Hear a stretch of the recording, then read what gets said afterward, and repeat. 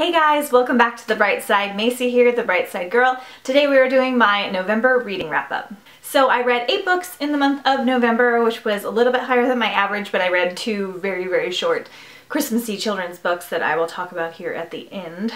I had quite a busy month with Thanksgiving, and then we went on a week-long vacation, but I still managed to get about the same amount of physical reading in, which was really exciting. I didn't stick super closely to my TBR, but I managed to read some really exciting things. If you aren't familiar with my wrap-ups, I do my reading wrap-ups first, and then tomorrow my audiobook wrap-up will be posted. And I think I read, I don't know, like 5 or 6 books, something like that, via audiobook as well. And I have one book that I read and listened to that I'm going to be talking about in both wrap-ups. So first I'm going to talk about Never Fade. One of my goals for November was to get caught up on some of the series that I started this year. I didn't do the best job with that, but I at least got to Never Fade from the Darkest Minds series. This is book 2 in the series, and I really enjoyed this one. I didn't like it quite as much as the Darkest Minds, but I also had been out of the world for a little bit, so I think that might have been part of it. It had a pretty good cliffhanger-y ending. Once again, the storyline went kind of different than what I was expecting, and I'm not really sure what is going to happen in book 3. This one was definitely pretty action-packed and very exciting, and we got some more back history on our characters, but I can't say a lot more since it's the second book. I do plan on reading the 3rd book, but not until 2019. I'm going to be buddy reading that with one of my bookish friends, and I think I gave Never Fade 4 stars. Sorry for the lighting change. It was like a little bit warm in here, so I adjusted something. Then I really just wanted to get something in really quickly before I left for my cruise, and I didn't want to get started on one of the books that I would have to be caught up with, because most of the books I'm getting caught up on are like major series and big fantasy books. I knew I wasn't going to be able to read something in like, I don't know, 3 days before we left for our trip, so I just randomly picked up Why We Broke Up by Daniel Handler and with art by Mara Kalma.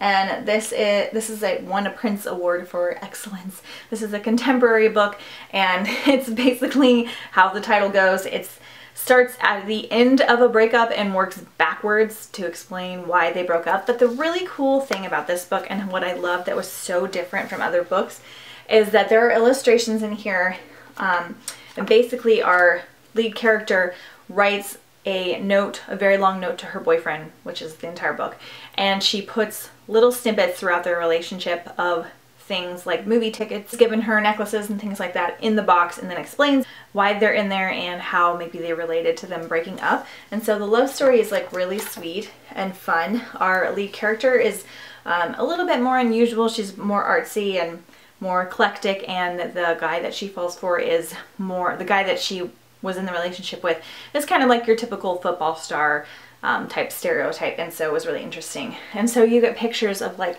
things that are in the box in here, and you get her just explaining like why they broke up, and I loved this and didn't like it at the same time, because it's so sad, and it ends kind of sadly and then kind of happily, because it's kind of about growing up and moving on, and they're in high school, and it's kind of a easy relationship to fall into, and I mean, you know how it's going to end, but you don't know how it's going to end, and you wind up falling in love with both the characters, and it's just beautiful and heartbreaking, and the add-in of all the pictures and the mementos, and it was so well done for that reason. Like, I just loved that difference of this book, and the writing style. Daniel Handler does such a beautiful job. I literally wanted to read this in one sitting, and I haven't done that in a little bit, and it was so good. So I think I gave this one 4.5, maybe 5 stars. One that I'm sure that I'm going to read again anytime soon, but I really liked it, and I had to know what happened.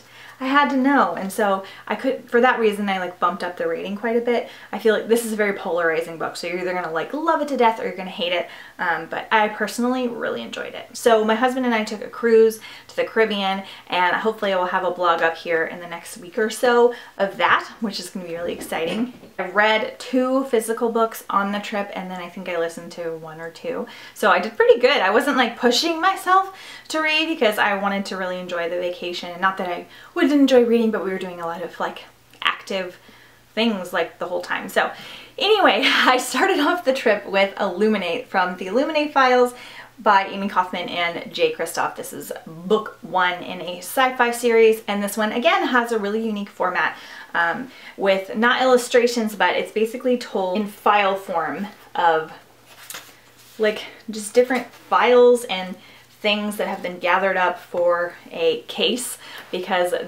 what happens is there is a group that is mining on a planet illegally for a specific substance, and then a big corporation finds out about it, and instead of like turning the group in, they decide just to take over because they're worried that if they turn them in, someone else will find out about the mining space and take it. So they just come in and try to like attack the people that are mining. And so it's basically a case history of that. So you're again kind of working backwards to figure out what happened in a way. And so it's told in different files and chat logs and journal entries, and then the AI has some file entries in here too.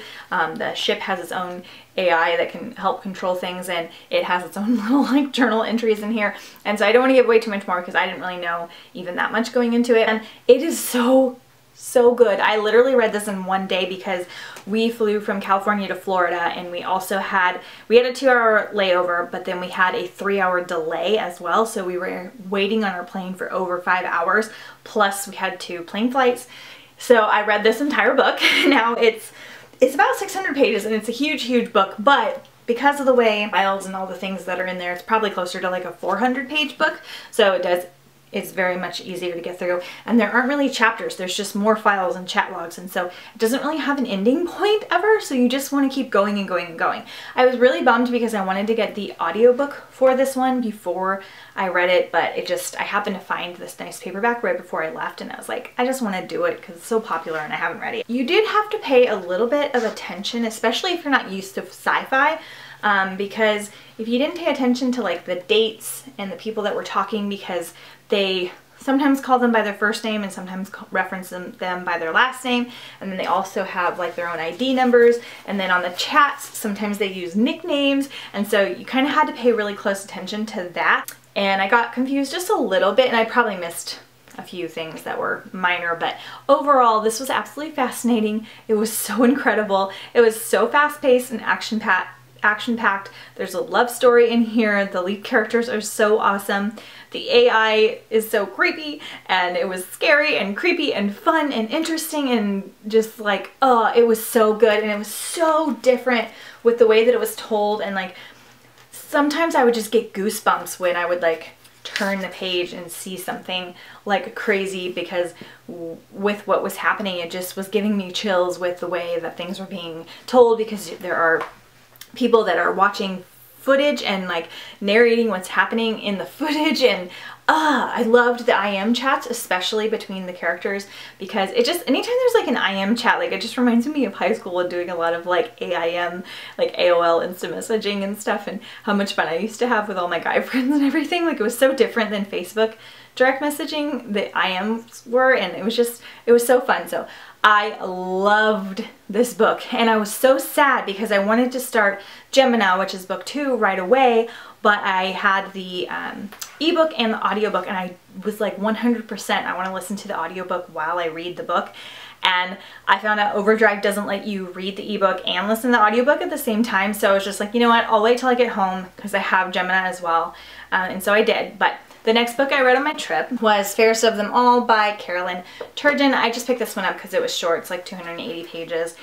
This is a retelling of Rapunzel and also a little bit of Snow White, which is really cool. I've never read a book that intertwined like 2 fairy tales in that way. Like, I don't know, I mean like the Lunar Chronicles does like intertwine other fairy tales, but this one was like very specific, and it was really interesting. So Carolyn Turgeon wrote Mermaid, which is a retelling of The Little Mermaid that I read this summer for Mermaid Marathon, and I loved it. Her writing style is so good. It's just so classic fairy tale, whimsical, enchanting. Like it's not fast paced.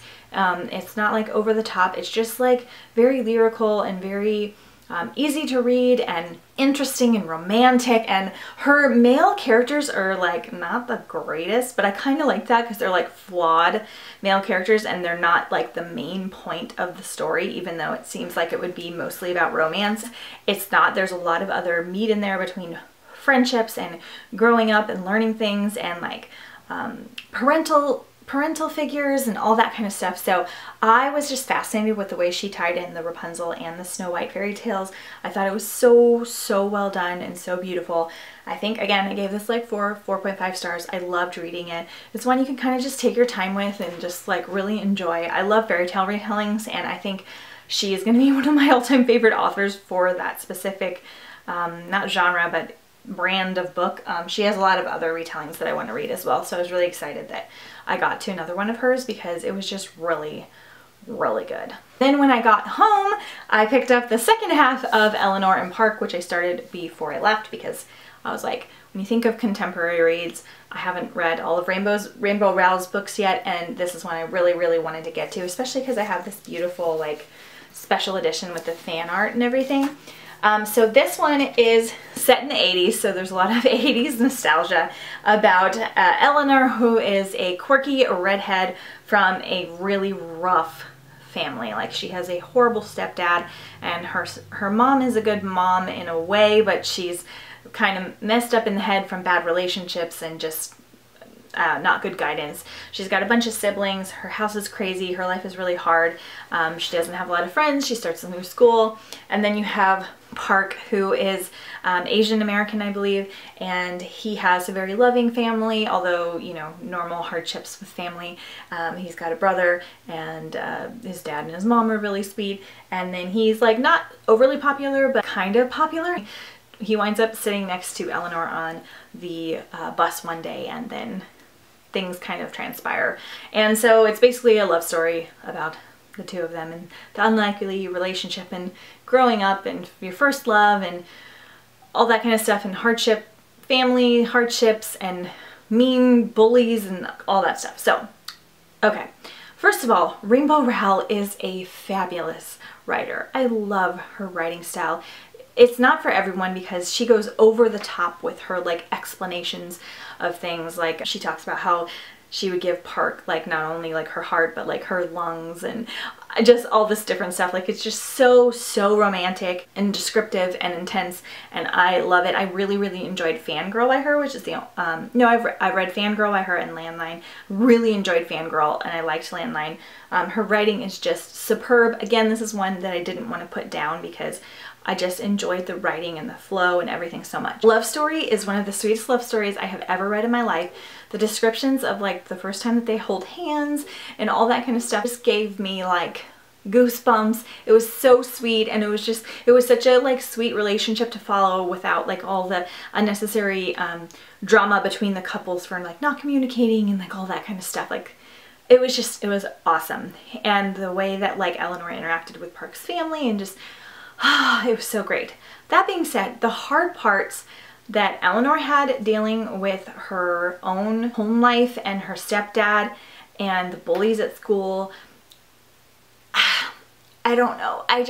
This is one thing I don't really like about contemporaries. I don't like the, what you call it, like realistic hardships. Like, I don't like books when they are like about cancer and the mom is dying, or like about a really mean stepdad that is like, you know, super hard on the kids and intense, and like, even if it's accurate, that's fine, but it's a fiction story. So for me, like, it's not that I don't want to read about negative things or hard things, but there's like a way to do it that's okay and not so intense. Like, if I'm gonna read about like somebody having like a really hard upbringing or like a really intense disease or something, I want it to be nonfiction. I want it to be like a memoir or a true story. I just don't find the need to do it to a certain level of intensity in a fiction book because it's too realistic to like how certain people's lives are around, and I just, in a fantasy, I don't really care, but in a fiction, you know, contemporary novel, I just don't like reading that kind of stuff. I prefer them to be a little bit more light and fluffy with, you know, a few hardships in there, but nothing like major. And maybe this was really helpful to people and maybe it wasn't, but I also felt like it was like just over the top extreme. and I hated reading about Eleanor's home life. Like I wanted to like skip the chapters because it was so hard to read, and to me it wasn't like beneficially hard to read, if that makes sense. So anyway, because of that, it was like two separate books to me. It was like Eleanor's home life and then Eleanor's love story, and like I understand how they fit together, and it was very well done, very realistic, very like heart-wrenching and like all that stuff, so people will just like love this book. But for me, it was just like one that I probably won't read again because I couldn't handle that stuff. There was just like vulgar language and I don't know, I don't want to turn people off of it because it was a really good book, but I bumped it down to the 3.5 stars just because of that aspect. And then the ending, I wasn't happy with the ending. Like I understand how people are happy with the ending, and this is just like a polarizing book, but I wasn't happy with it. I felt like it was kind of a letdown in my opinion. Like I don't even know if I want to keep the special edition because I'm like, do I like it enough to have the special edition? I don't know. But it was a good book. The writing is beautiful. I'm really excited to read Carry On because I haven't read Carry On yet, but it was a hard one to get through. So I snuck in at the end of the month A Royal Christmas from, I don't, honestly, it doesn't even have the author on here because it's a Disney compilation for Enchanted Stories with Cinderella, Sleeping Beauty, Ariel, and Tatiana from the Disney Princesses. This is just a kids book about the Disney princesses and them making gifts and having Christmas presents, and I love this books, and the pictures are beautiful, and it was fun, so I read that one. And I read Mary Englebright's version of The Nutcracker, which again is a kids Christmas book and a very condensed version of the original story. I love Mary Englebright's illustrations. Like she just is one of my favorite illustrators for kids books especially. It's just so colorful. The Nutcracker is one of my favorite stories, so I snuck that one in there too. And then lastly, the last book I read for the month was Gemina, which is the second book in the Illuminae files by Amy Kaufman and Jay Kristoff. So for this one, I, for the first time in my life, listened to it while I read the book because I've heard amazing things about the audiobook. It is a full cast, so there's like, I don't know, it seems like there's like 30 plus people acting in this audiobook, and I am so glad that I did that. I took a little bit longer to read it, but not that much longer. Just would wear my headphones and like follow along and read and listen, and I'm so glad because I think if you just listen to the audiobook, you will be confused. And I think if you just read the book, you could be a little bit confused. But together, it just zapped all that away because you got the different voices in your head from the full cast narration. And then you also got all of the pictures and files and things. I feel like if you had to be really paying attention otherwise.